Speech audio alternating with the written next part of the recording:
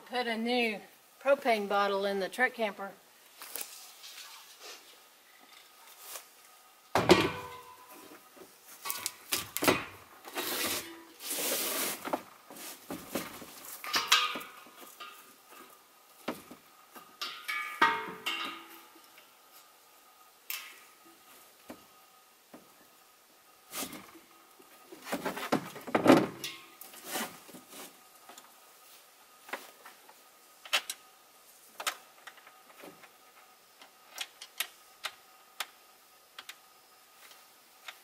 Oh yeah, did I mention that my truck camper's back? She's back.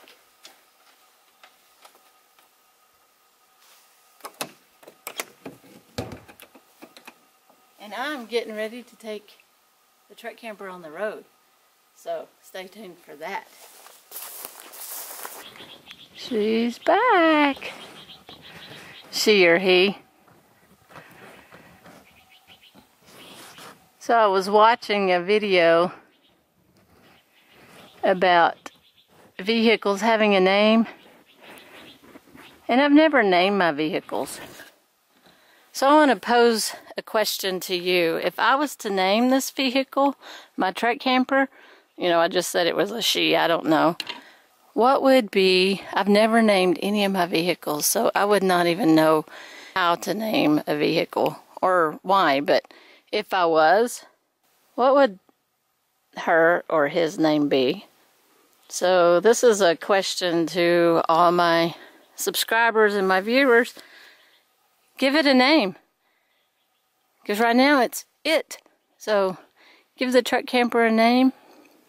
And really it's a truck and truck camper. So what would you name my truck camper? Put your suggestions in the comments below, and if I pick your name, I know there's going to be a prize, because, you know, my truck camper needs a name.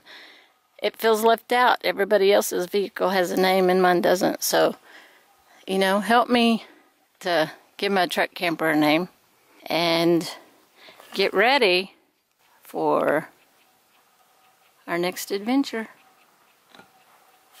So here's another view of the truck camper. Yep, truck camper's back.